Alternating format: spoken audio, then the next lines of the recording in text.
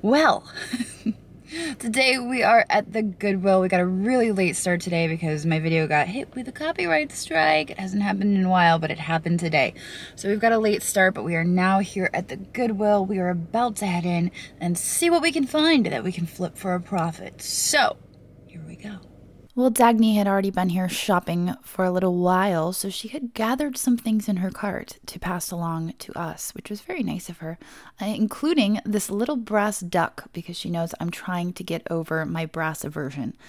She also grabbed this plate, and for herself, she had found some Namaji pottery. It's actually a nice piece of Namaji for $2.99. That's not a bad price for Namaji. It doesn't have a very high resale value, but that's pretty good. Back here, I spotted this Atlantic mold tree. I do like this dish. I think my grandmother may have had a piece like this because I always have this nostalgia when I see them. I've got some fun candles.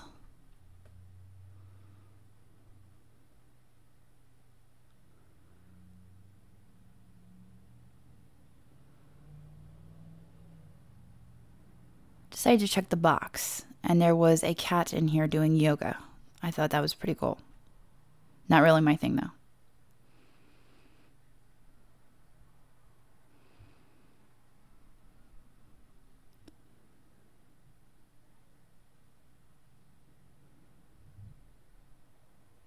Dagny just happened to spot this Yadro sitting on the shelf, which I thought was amazing for her to catch that. But it appears to be a little child sleeping on a pillow. They must have thought that it was Jesus and part of a nativity, and that's probably why it was stuck with the Christmas, but it was not Jesus. It was just a child sleeping.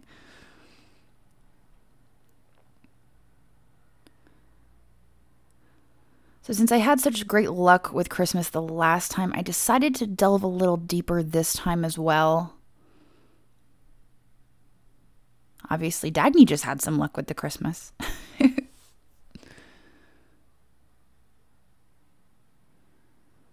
Got some ornaments here.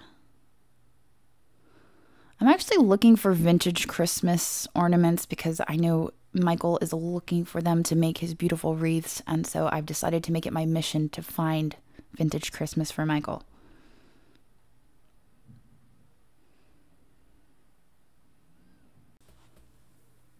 This I actually thought was Lennox, and I was surprised when I turned it over. It kind of looks like Lennox, but upon closer inspection, it's not. I've got some plates here that I thought were worth looking at. This caught my eye on the back of the shelf, and sure enough, it was made in the Czech Republic. They just looked like they had a little bit of quality to them. They said elements, however, and Dagny decided to look them up, and they don't have a really high resale value, but they did look like they had some quality to them. I did end up leaving them there, but I was pleasantly surprised when I saw the Made in Czech Republic on the bottom. Here I'm thinking, well, maybe they're supposed to stack, but clearly they were not. I also found this pitcher, and there was just something about this pitcher. It was very heavy and good quality. And I don't always buy clear glass. I do if it's crystal, but I liked that pitcher. But I found this dollar horse here for $3.99. We've had pretty good luck with these recently, and so I decided to grab this. Turns out it is IKEA. They sell for about 20 to 25 bucks. For $3.99, that's not too bad. Now this piece was amazing. I really, really liked this. It was very heavy glass, and there was just a quality about it. However, because it was so heavy, I really didn't want to mess with it, and I really didn't see it bringing a whole lot in the booth, so I left it there. Dagny found a box, and when she tried to lift the lid wanted to fall off. Can't tell you how many times that happens. This looked familiar, and it's probably because I pick it up every single time I come to this Goodwill. These bowls here, I did like the design on these, but I just didn't really see a high resale value for those.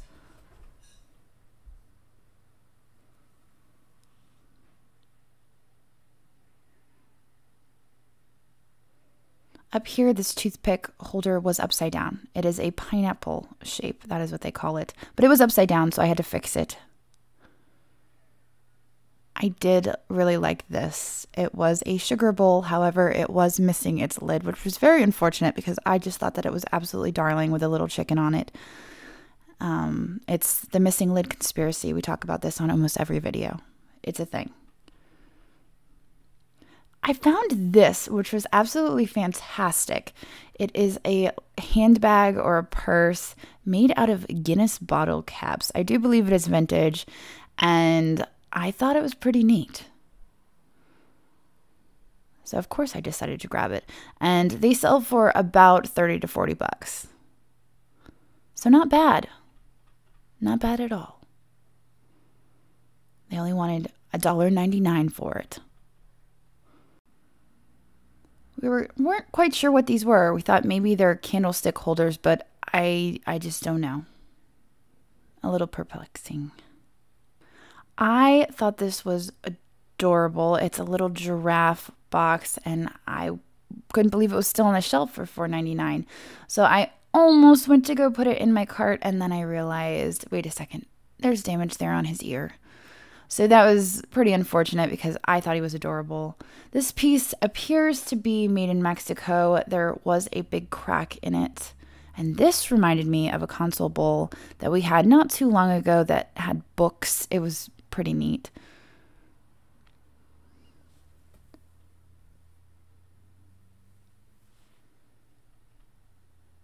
There's some tacos there on the shelf. I did like this glass piece, but it was a lampshade. This vase, ooh, unfortunately, there was a crack. Otherwise, it would have been a very nice vase. We've got a wash set there. A bell. In case you didn't know what that was a bell. A picture here. It kind of reminded me of Francoma, but I just wasn't sure.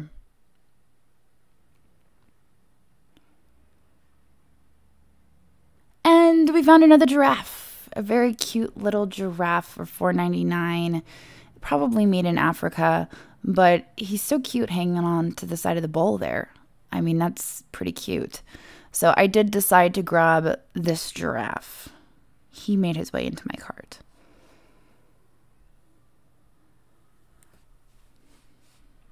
So I did spot this Advent wreath here on the shelves, and I decided to grab it for resale. It was $1.99, and it did appear to be wood, but I suspect that it was actually resin.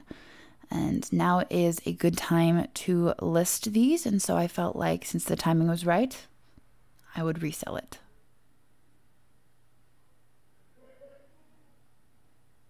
This was kind of cute. I don't think there's very high resale value, but it was kind of cute.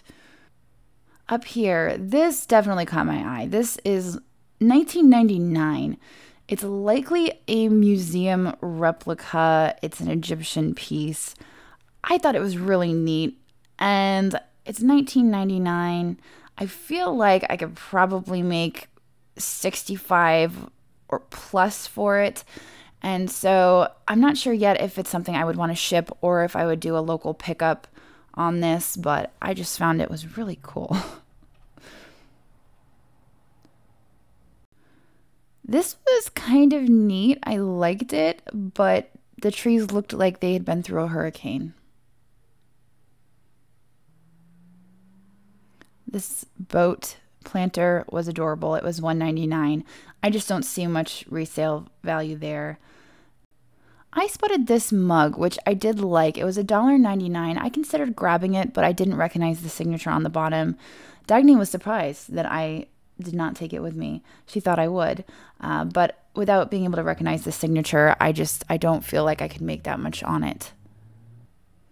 I did like this dish, and it reminded me of an early photograph piece that I had not too long ago, but as you can see, there was a modern marking on the bottom.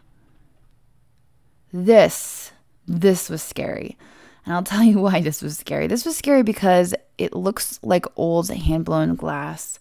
It's very nice. It was heavy. There was a quality about it, but on the bottom you could see that there was a Christmas tree shop sticker on the bottom. So a little scary. Now, this piece did catch my eye, and it had an interesting tribute on the back, I guess you could say. And in addition to that, it was actually made by Louisville Pottery. So it was kind of an interesting piece, and I'm not really sure the history of it, but I found it to be curious, and so I decided to grab it. I especially like the graphic of it, you know, two people pulling someone else up. It was just symbolic, and so I liked this piece. And I'll have to do a little bit more research on it to find out what exactly it means, but I grabbed it. Now, I did find this piece of art pottery, and this has definitely got some age to it, and it's just really nice. I don't know if it would be considered a bulb planter, but I love the glaze. I think the glaze is just beautiful, so definitely grab that piece. These I kind of liked, but they weren't vintage, and so I loved them. This, on the other hand, was vintage. It was $1.99, and I thought it was cute. The cute factor went out on that one.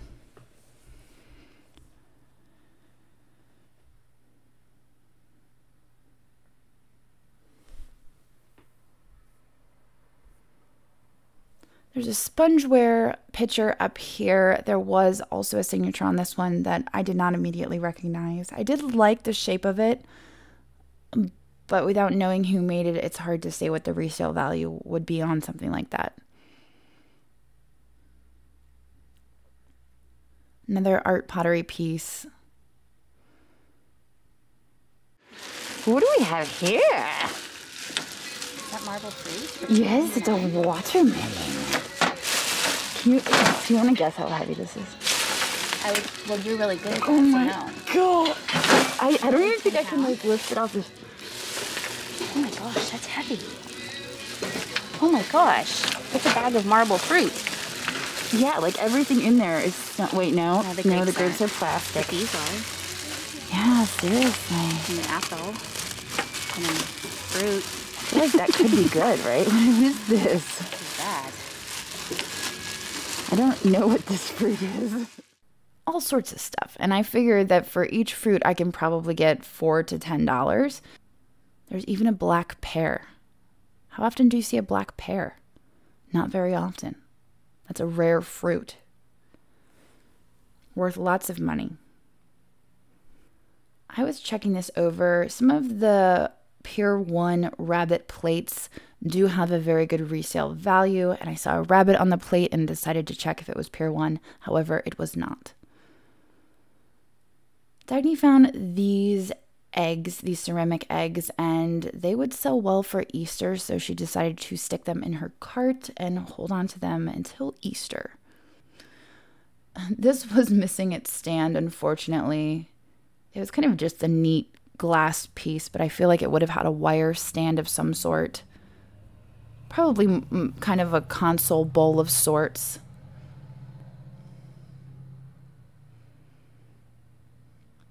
Now we've got a bag of Christmas. I told you guys I was on the hunt for a bag of Christmas, and this looks like the one for me. I feel like there's some good vintage pieces in there. Possibly. There's definitely a gingerbread man. I've got a dove. No, this is the one. This is definitely the one. There are some very vintage pieces in here. A little reindeer, and look at him. So cute. I could see him on a wreath. I've got some presents. Yeah, this is perfect. So I decided to grab this for Michael and his wreath making. Ooh, we've got a little made in Korea doll. This one is actually made by Brins, which kind of surprised me. I thought they were usually made by Bradley, but this was Brins.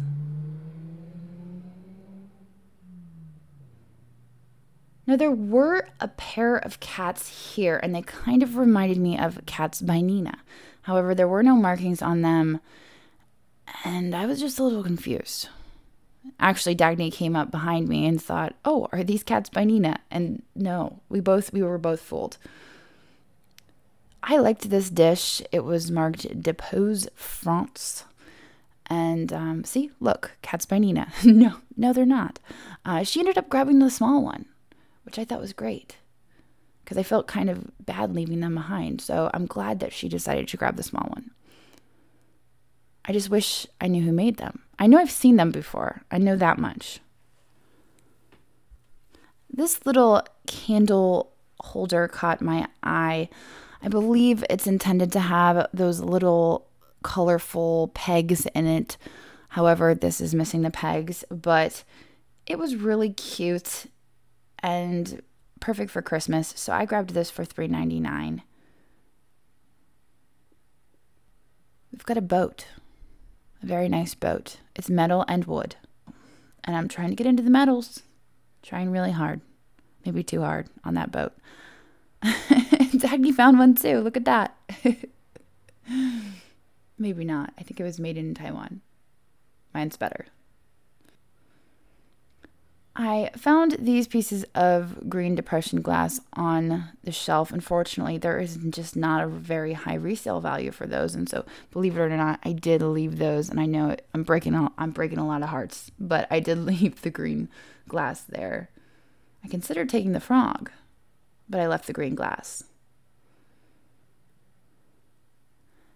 Now we did take a look at some of the nativities here. Some of the Italian Henri wooden nativities can bring good money. And so we look at the nativities like this one to see, ooh, where was it made? This has got a little wise man all by himself. It was definitely not made in Italy. We've got these guys, the little candle holders. Party Light, one of our other favorites, right up there with Avon and Falstaff. Now Dagny found this really exciting mystery bag, and so she decided to start digging in a little bit to the point of even opening it, which was a little bold for me anyway. But she decided to open it and see what was wrapped up, and I got really excited because this was actually the exact nativity set that I had growing up, so this was pretty cool. But she decided to purchase this for resale. But it was just really neat to see all of the pieces. And I do actually have the set that was my great-grandmother's. So it's a pretty old set, but I grew up with this exact same nativity set.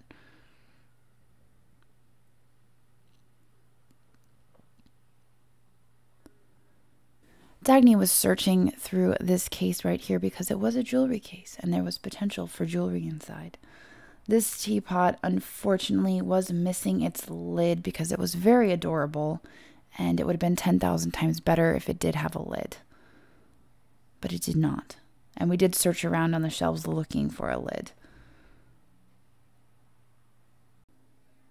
There was also a teapot up here on the top shelf. This was World's Bazaar, and unfortunately, this just does not have a very high resale value, even though it is adorable.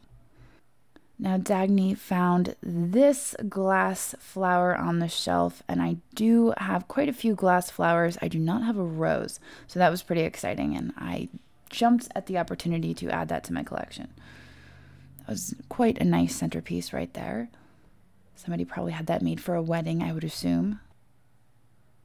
There was a lid there, but it was not the right lid.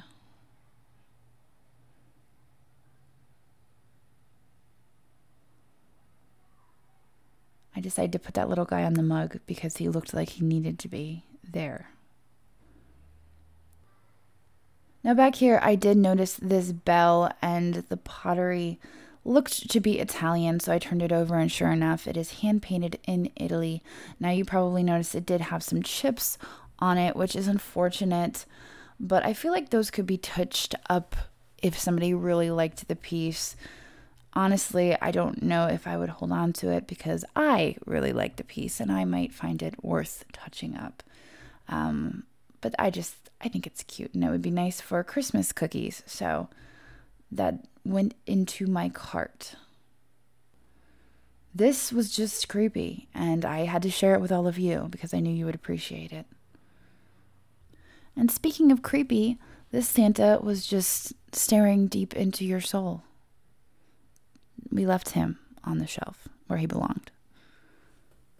They also had a roll of toilet paper on the shelves there at the Goodwill. There was no price on it. It was just kind of there, and I'm not exactly sure why. I found it very interesting. But it's getting harder and harder to find everywhere else, so you never know where you're going to find toilet paper these days. And yes, it was marked Shawnee, and I was pretty pleased with that. I was really pleased with that. I even did a little happy dance. You just couldn't see it because you were focused on the bowl. But it was $2.99. It was a Shawnee mixing bowl in the corn pattern. Yeah, that was a pretty good find. Hidden there with all the bras. Who would have thought?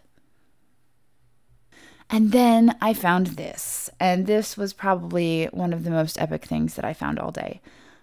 Can I ship it? Probably not, but I was not about to leave that on the shelf.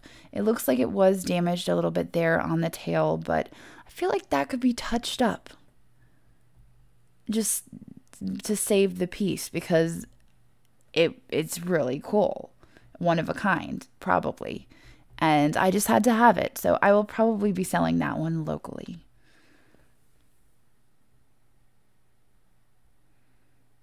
And there you have it. We got a lot of stuff today.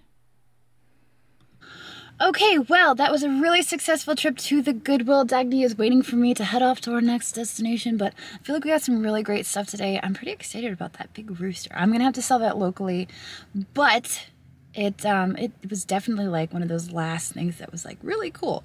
So anyway, she's waiting for me. Our total spend was $91 because we rounded up for charity, but I will see all of you tomorrow. Later.